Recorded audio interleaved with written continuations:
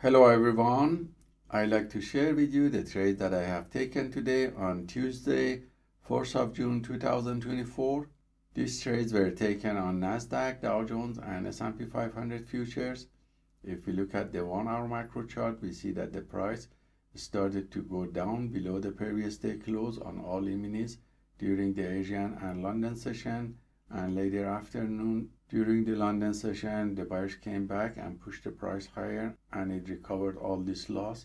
And if you look at the 10-minute macro chart, we see that after New York market opening the price had some slight pullback before the news at 10 o'clock, and then later the buyers came back and pushed the price higher. So when the price went down and tested this support area on all E-minis, this wave of uptrend here before the news and after the news was taken, with set up C and B on Nasdaq, and also B and C and T on Dow Jones, and also C and B on S&P 500.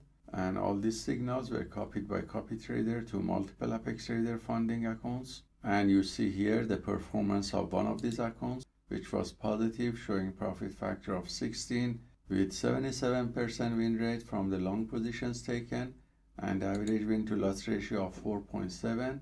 The largest winning trade was 780 from the runners, and the largest losing trade was $59. So hope this trade taken by the PAAT system for fast scalping is useful for you, and let us know if you have any questions.